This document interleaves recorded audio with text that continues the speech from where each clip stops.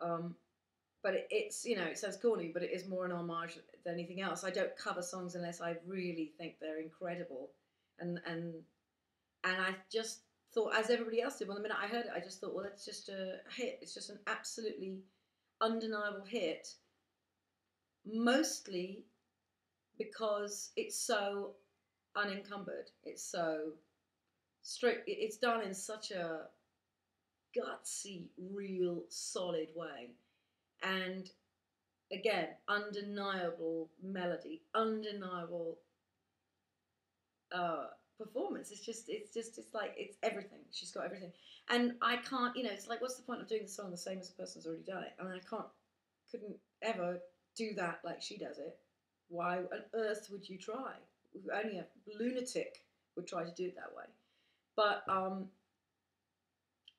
in the same way that I've covered other people's songs, whether it's Soundgarden or The Who, or it's funny actually because I always go for rock songs. I always like big testosterone rock songs. But with Adele, she's kind of like a rock instrument in herself. You know, her voice is like a rock instrument, even though it's deep, soulful blues. You know, whatever you want to call it. It's just, but it's a big rock instrument, and it's got so much soul and power to it. And so I thought, well, yeah, what if you're going to do something?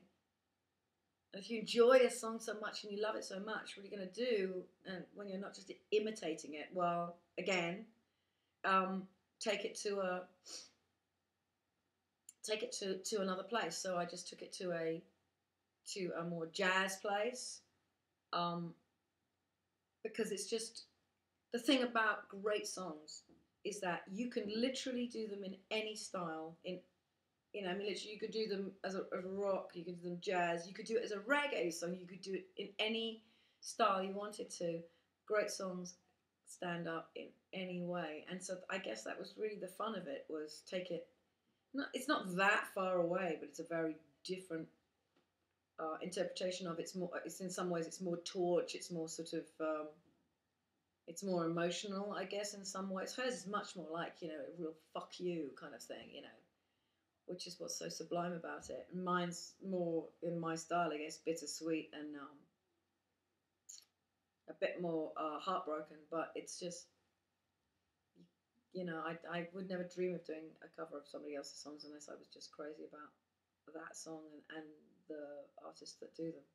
So, and one of the most wonderful things when you do a cover is when you see people in the audience, because I'm such a sort of live animal, because performance is so important to me, to do a song like that, and you can see people in the audience going, I'm sure I know that. I'm sure I know what that is from the opening, and it's like, no, surely not. No, couldn't possibly be. And then it is that song, and it's great.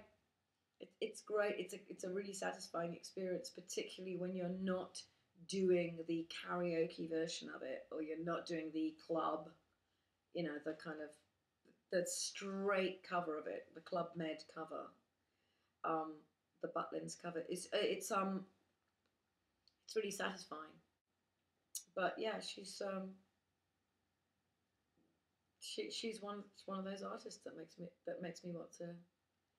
And I think because the music is so piano based, it's so soulful in the way that only a piano can be, that I instantly just like, you know, I love I love 21. I mean, that's like, you know, how many millions of other people, but I think she's opened a door and a window for other artists who love the craft of songwriting, you know, who love melody, who love songs that you want to sing, who love songs that you want to whistle, that love really great hooks.